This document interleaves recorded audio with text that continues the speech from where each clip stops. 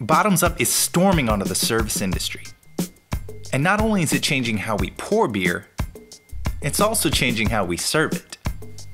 And this video isn't here to tell you about how filling through the bottom is faster, more efficient, and offers marketing at the bottom of the cup, but to help you strategize in applying the Bottoms Up system to maximize its potential.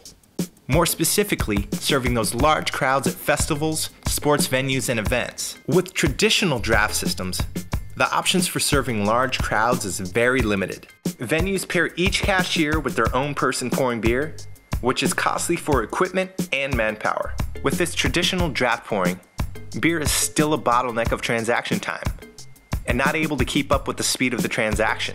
In the worst case scenario, each cashier is responsible for pouring their own beer, which is obviously going to slow service at an unacceptable rate. For example, if a large outdoor event has 10 people for beer service, they're able to set 5 points of sale, each with one person pouring beer and one taking cash. Their transaction times are slow, and pouring beer can be delayed by lack of equipment. Now for the good news. We fixed it. With the speed of Bottoms Up, a single person with a 4-nozzle unit has the ability to pour over 60 beers in 1 minute. In contrast, a traditional draft system, one person is only able to pour around 8. With this increased capacity, education is vital, because if that BU4 is paired with only one cashier, the full potential isn't met. The venue would still see increased profit thanks to the reduced waste, but the high pouring capacity is wasted because the service is limited to the time required for each transaction. Enter the Keg Slaughtering House, a configuration of beer service that we have created and named due to the rate in which it empties kegs. In the Keg Slaughtering House, a single BU4 can be paired with up to 10 cashiers. By placing the Bottoms Up unit behind the points of sale, each cashier has the ability to complete the financial transaction, then simply turn around, grab cold fresh beers, and move on to the next customer. This enables just one person to do all the pouring, which leaves more servers doing the one thing you really want them doing, taking money. We've got several ways this could be set up. By placing the cashier tables in a V in front of the Bottoms Up dispenser, you can reduce the distance from each cashier to the beer, as well as reduce traffic jams of cashiers taking beer. Let's say you have the same 10 servers as the example we used with the traditional draft service. You would have 9 points of sale instead of 5, with just one person supplying all the beer. Not only is every transaction faster, but you have 4 additional points of sale. As expected, this format translates into drastic increases in profit, as well as an increase in potential sales. If a person knows that the beer line moves quickly, they're more likely to jump in line to grab another beer, knowing they won't miss out on the show they paid to see. The footage we've been using for this video was shot at one of the largest college football games in Washington State.